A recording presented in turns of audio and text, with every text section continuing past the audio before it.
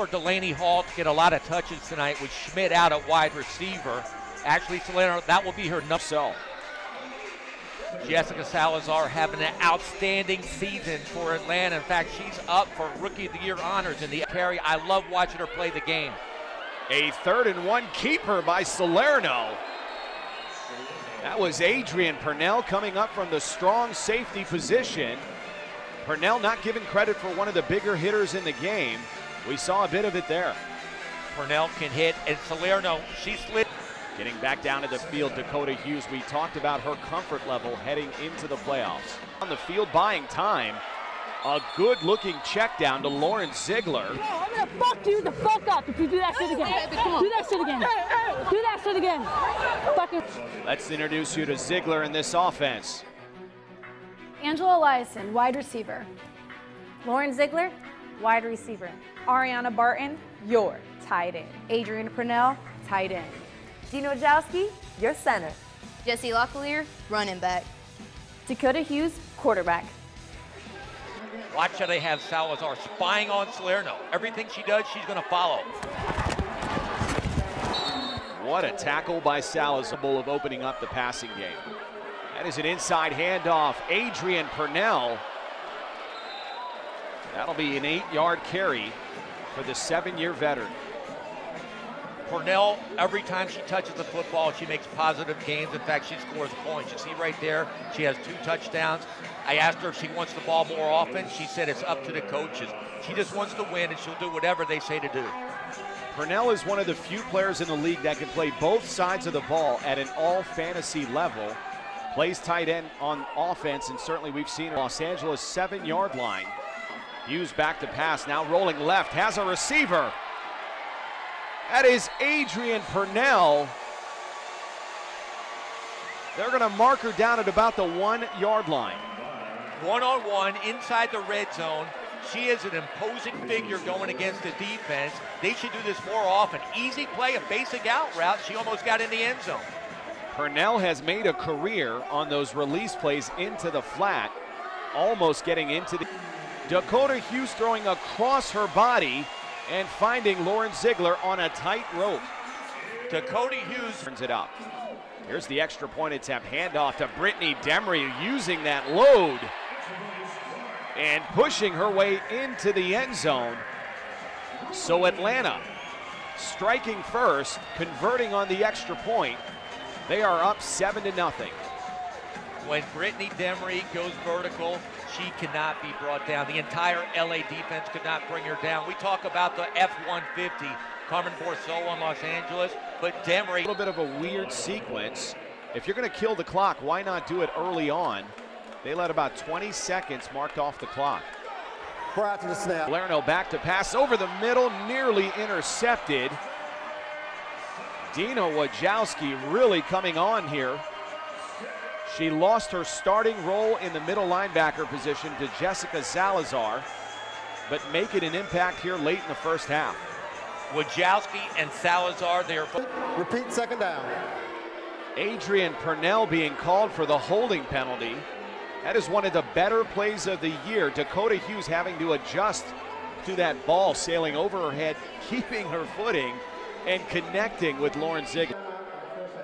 So we were mistaken. Atlanta did have a timeout remaining and choosing to use it there with about 5 seconds on the clock.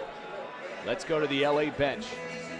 If you see the fake dive or whatever. Naja Christmas. Christmas having an all-fantasy type season. 4 for the Atlanta offense from the shotgun crossing pattern. And that is complete to Lauren Ziegler in a bit of a rugby scrum here. After all that, only about a 2-yard gain. But what about the concentration from Lauren Ziegler? She is one of the best at catching the football, but I really got to question the throw or the call by Dakota Hughes. Man-to-man, it's a 2-man coverage. She was not open. Time. A 1st and 10 handoff. That's to Jessie Locklear. So the 2 running backs really delivering for this Atlanta offense. Salazar in this time, Locklear. You really got to like this offensive game plan by Mark White.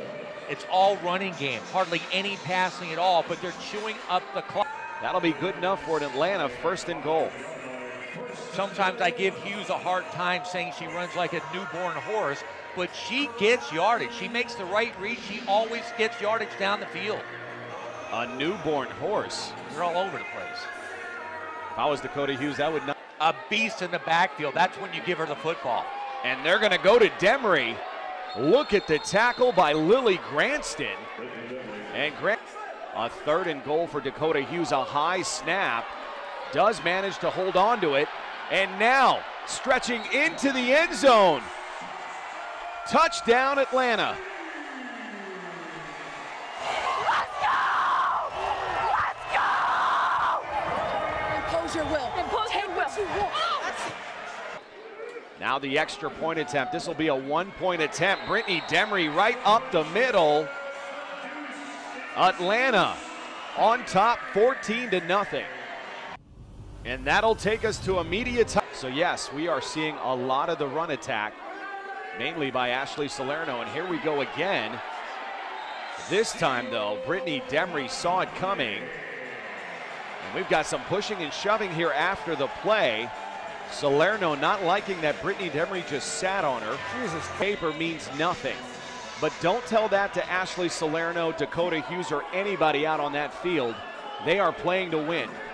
And that is the extra point. That is good. And guess what, partner? We've got a tied up ball. In the A gap, both sides of the center. She doesn't care about pass coverage right now. She wants to shut down the Atlanta running game. Jesse Locklear. When quarterback Dakota Hughes was a rookie in 2014, she earned the nickname the Cardiac Kid, the way she pulled games out. Let's see if she can do it tonight against LA. It'll be interesting. A 2nd and 2 now, again to Locklear, cutting inside, getting some great yardage.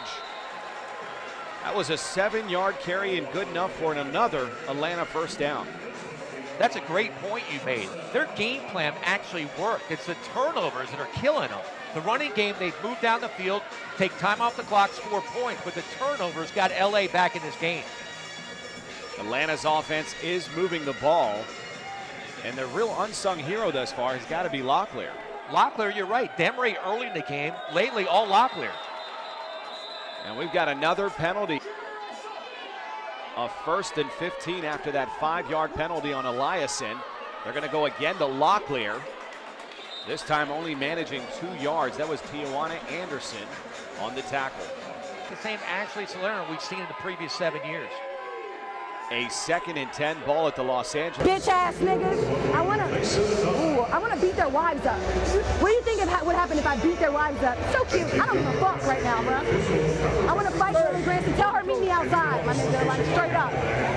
Adrian Purnell fired up on that bench. 3rd and 3 ball at the 24 of Atlanta. A little crossbuck handoff to Locklear. That'll be enough for a first down. Atlanta will probably call its final timeout here. And Locklear staying down. Not sure if this is an injury timeout or a timeout for Atlanta. That has been their horse all night. She has had a great game. You mentioned all night long doing this, but this is not the time of the game you need to have a cramp. Most of the offense, and specifically which will now set up a 4th and 11.